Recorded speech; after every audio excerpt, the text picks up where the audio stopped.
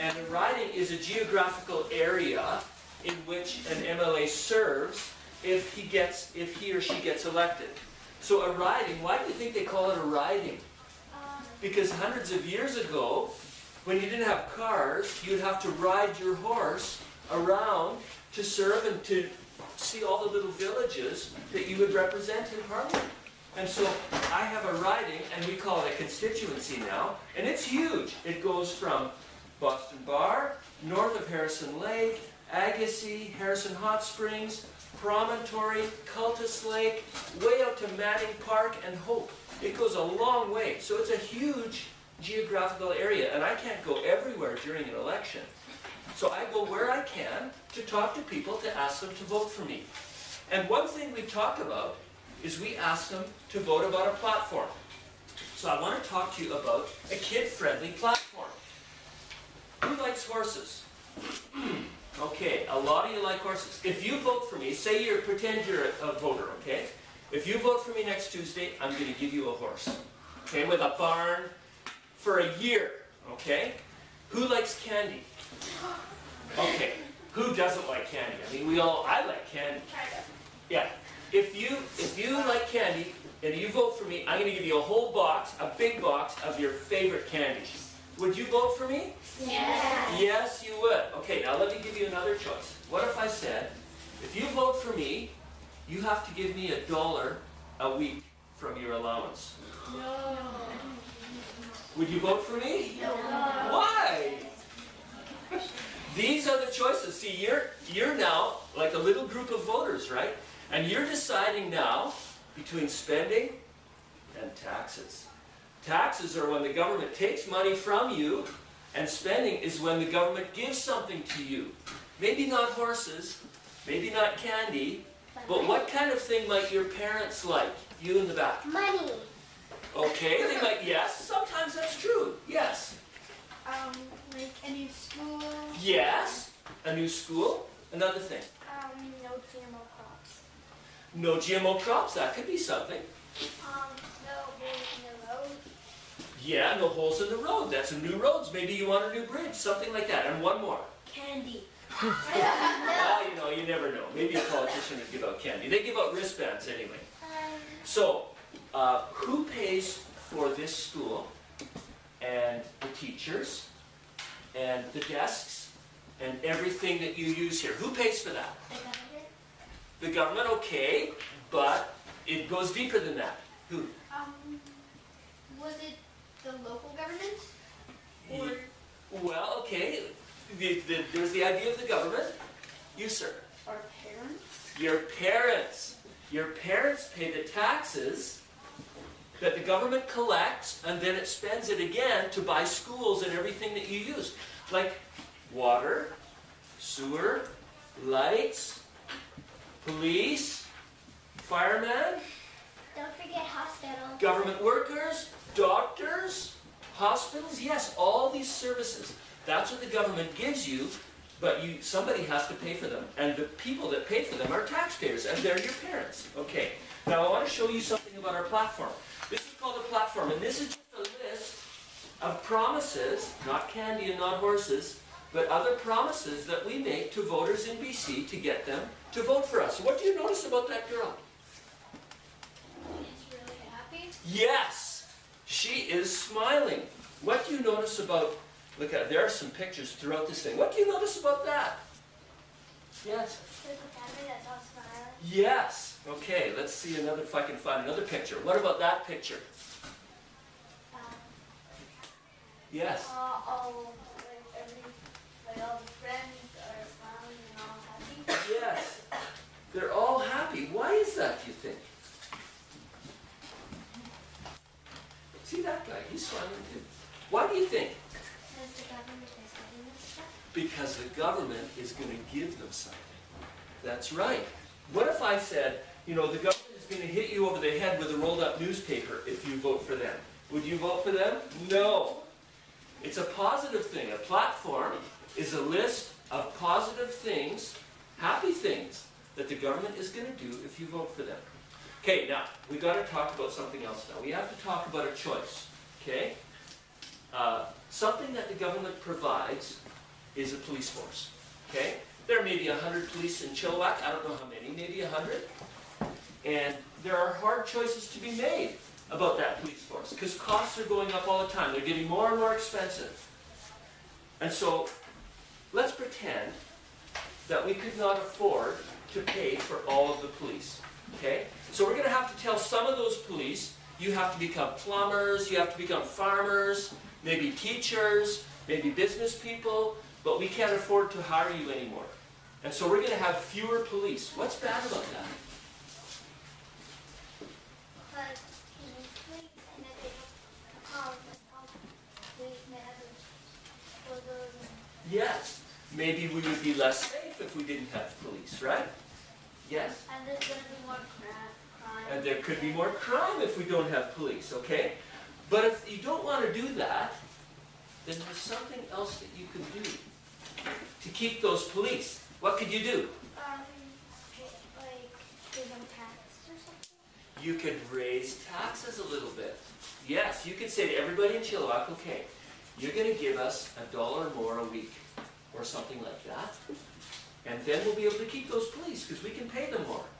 Okay? So these are the choices that a platform makes on spending and taxes. You can collect some more money from everybody to raise taxes, or you can reduce services. Now, if you had the choice, okay, pretend you're a taxpayer and a voter now, and you have the choice, you can lay off some of the police, or you can raise taxes to pay for the police and keep the police. How many of you would keep the police and raise taxes? Hands up. Okay. How many of you would keep the taxes as they are and lay off the police? Hands up. We've got one person back here. One person. And you know what? You are the same as the people of BC. Because voters consistently say, we want to keep services and raise taxes rather than cut services and keep taxes the way they are. So you are just like the voters of BC. Did you know that? That's kind of a neat thing. And so in platforms, people don't often cut services, but they often raise taxes. And so our taxes keep going up and up. But now there's a third thing, a third choice, okay? What if you didn't like the idea of laying off police, okay, on one hand, and you didn't like the idea of raising taxes either? Is there another option? Is there something else you can do? Use self-defense. You can teach self-defense, maybe, yes. But there's still a government option that you can do. A third thing, not lay off anybody, not raise taxes. You could, Fund an election. yeah, but it's something the government could do. You could lower their, what you pay them in. Yeah, lower their wages. That actually is an option. You could take the police guys' taxes off, so they don't have to pay any more taxes. Well, yeah, but then how would you pay the police if you didn't have taxes? The choice that I'm thinking of is the government can go to the bank and borrow the money. And so, just like your parents have a house, they probably borrowed money to buy that house, and they're paying every month on that, paying it off. So governments borrow money. Okay? And that way, they don't have to reduce taxes, because people, or raise taxes. People don't like it when they raise taxes. And they don't have to lay people off or cut services, and people don't like that either. So they often borrow money. And today, we are paying back money that my parents' generation borrowed. Okay? And so this is a long-term thing. And so governments have a lot of debt. Now, if the government borrows more money, who has to pay it back? Our parents, and then when they die, we do. Yes! You have to pay that money back. Is that good? No. That's not good. Why? Because when you're old, you will want police, you will want fire, you will want water, you will want all the services government provides, and then you also have to pay that money back. It's like a double burden, right? And I myself am a taxpayer, and I am paying back money that my parents' generation borrowed. So when you look at all the money our government spends, the provincial government, it's $44 billion. That's a lot of money. $2 billion of that is interest on the debt alone. If you didn't have to pay that, that would be a big, you could use that money for anything. You could use it to build roads or give out candy to everybody. Something like that, okay? So now I'm ready to describe our platform to you because we've made 3 big choices. Can I write on this board? Yes. Okay. I'm going to write the 3 choices on this board that our party, BC Liberals, have made. So we're the BC Liberal Party. Okay. And the choice number 1, we're not going to reduce services because people don't like that. Okay? The second choice we've made is about taxes. We're going to raise taxes a little bit.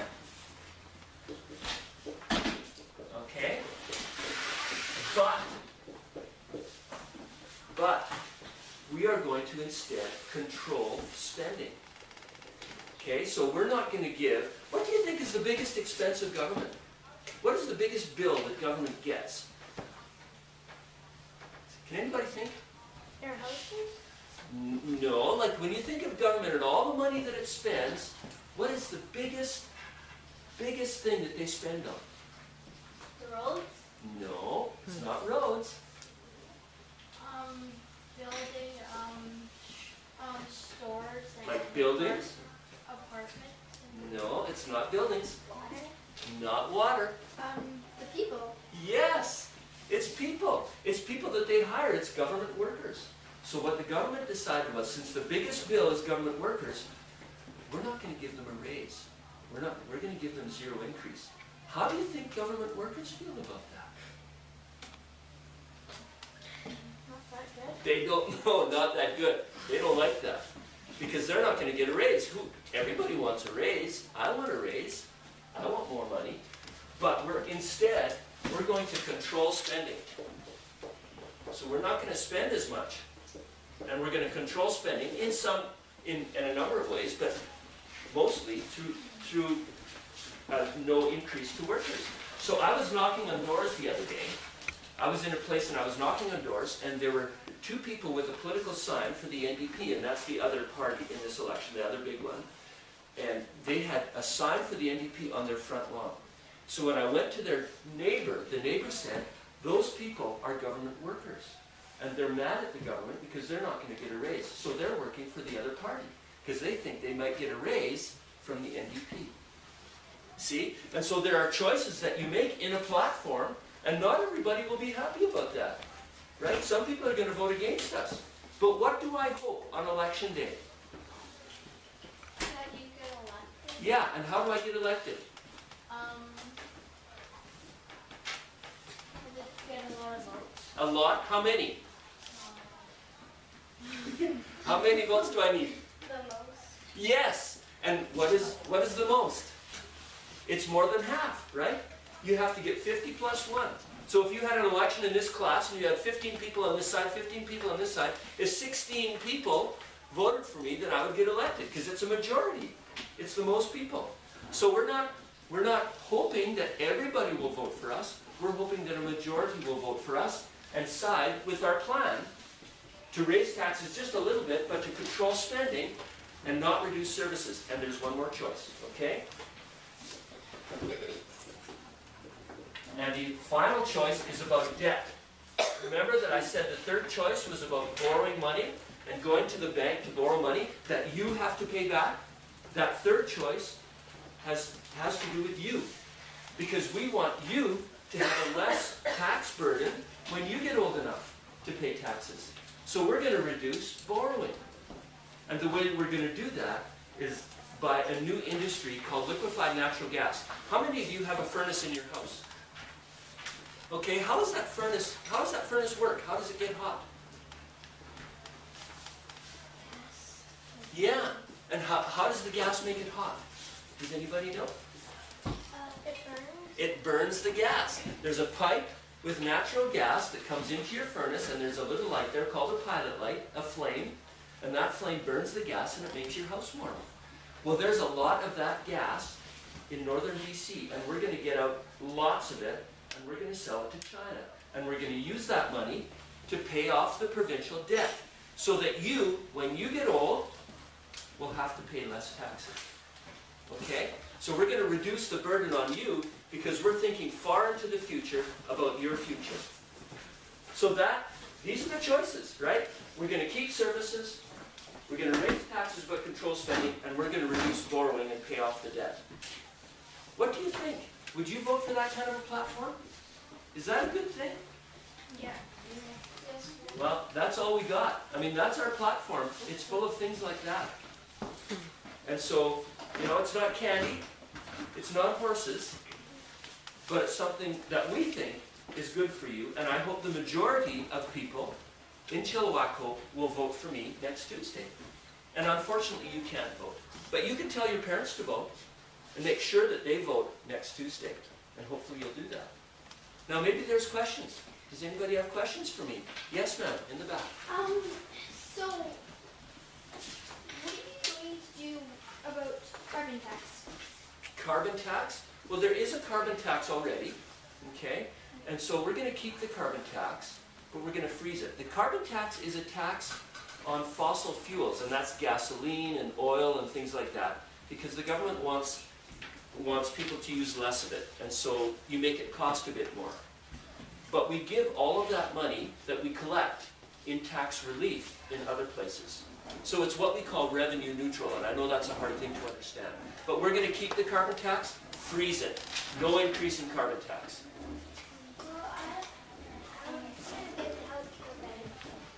How can we get healthcare better? Well, we're always working at that, and we spend most of the money in our budget on healthcare. We spend $17 billion a year on healthcare. It's a huge expense. And so doctors make the system better because they're always working on new cures, and we're always looking to fund new things like that. We built, for instance, a new hospital in Abbotsford, and so and a new extension, the emergency department in Chilliwack Hospital. I took my dad there. My dad had to go to the emergency department, and I was awfully glad that we had that new place in Chilliwack. What will you do for the education at universities and school? Yeah. Well, you know, we spend for K to 12 over $5 billion on school. So we spend huge amounts of school, and it's way higher than it was when we began in government. So we're going to continue to do that. We built, in the last 10 years, we built 96 new schools, and we renovated a whole bunch of others, and we made others earthquake-proof. So I think we're improving the system all the time for all the children that come. Question? You. What would you do to make the environment less polluted? The environment less polluted? Well, one thing is the carbon tax, right? Another thing is a process that we have called environmental assessment. So whenever you have a big project that might pollute, it has to go through a big test where you look at all of the risks of the project and all of the benefits. And that way you can stop some projects that would be harmful, and you can let others go that would be good for the province. So we have that process called environmental assessment. But things in the environment, some things have gotten better, like the air in Chilliwack has gotten cleaner over the past couple of decades. What do you think about chlorine water? Oh, that's a tough one. Well, you know, it's a tough question because you want everybody to be safe, right? And public safety, I think, has to be the first consideration for our water system. It's not just the taste of the water, it's not just having no chlorine in it, but it has to be safe. And it has to be safe not just for you and me, the strong people. It has to be safe for the weak people, the tiny babies, and all the very old people, and all the people in hospital who are really sick. They cannot get sick from that water. It has to be safe for the weakest people. And so if a scientist who knows much more, I don't know how to run a water system, right? But if a scientist who knows a lot says that, what can I say? I almost have to say, if that's what it takes to keep people safe, then I want to keep people safe. How else will you deal with oil and gas? How else? What do you mean? Well, because oil and gas is like with carbon tax. Yeah. Well, you know, oil and gas is what our whole society runs on. If you didn't have gas, how would you heat your house? You'd have to heat it through electricity. How do you get electricity? Well, sometimes you get it through water by building dams, but other times you burn natural gas or you burn oil or something like that. If we didn't have oil, how would your car run, right? And so we have to keep gas and oil. But there are other things like alternative energy, like solar and wind energy, and our government invests some in that. And we have some incentives for electric cars and things like that. But still, our society is oil and gas, and it is going to be, for a long time, oil and gas in the future. What we want to do is make things more efficient so that we use less of it. What are you going to do about global warming? Well, one thing we can do, remember I said that we're going to take a lot of gas out of the ground and we're going to sell it to China? What do you think China uses now to make heat and electricity and everything? Natural gas. No, it doesn't. What does it use? No. What does it burn in order to make things warm? Power or something? No, it burns coal. And coal is like a rock that burns, right? And so it burns a lot of coal, and coal is very dirty, and it makes the environment there very polluted. And China is a big country. It has 1.4 billion people in it. So it burns a lot of coal, and that causes a lot of pollution that goes around the world. So if we sell a lot of our natural gas to them, then they will burn natural gas instead of coal, and that will help global warming, right? Because it's a less polluting fuel. And so we think that what we're going to do with that new industry is good for the environment. What are you going to do about the poverty issue? Well, we have social assistance, okay? So there is a base that we help people who have less, okay? And but most of what we want to do is we want to get people jobs, because a job is really what gets people out of poverty. And so there are fewer people today on social assistance than there were when we first came to power, before you were born even, okay? And that's because we have found them jobs. And really, that's the answer to poverty, is economic growth. We don't believe that it's in government payments to people, like social assistance. The answer to becoming wealthy is to get a job. And so we think jobs are the answer. Yes, sir?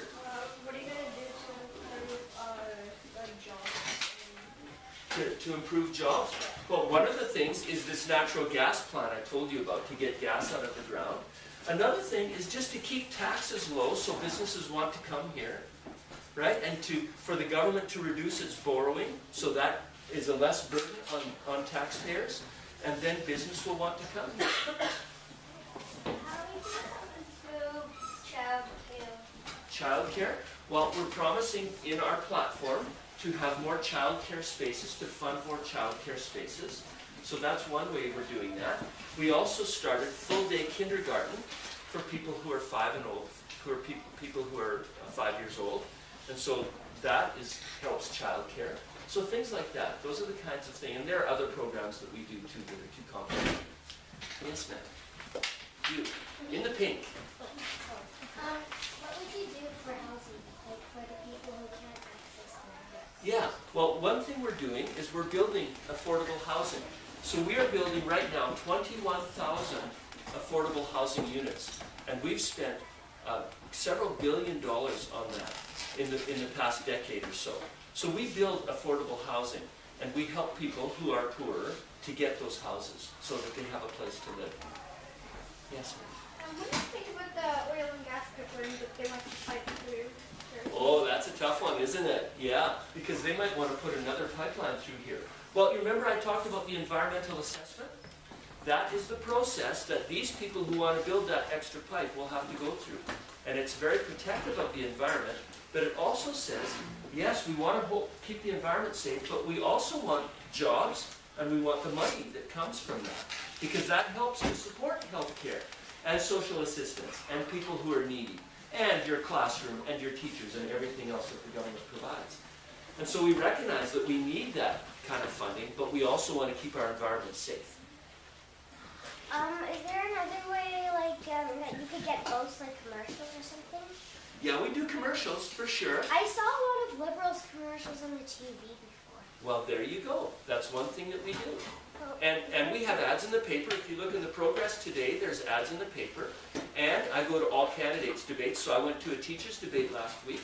And that's where, and one last night in Hope, that's where you sit in front of everybody, and just like you, and they can ask questions.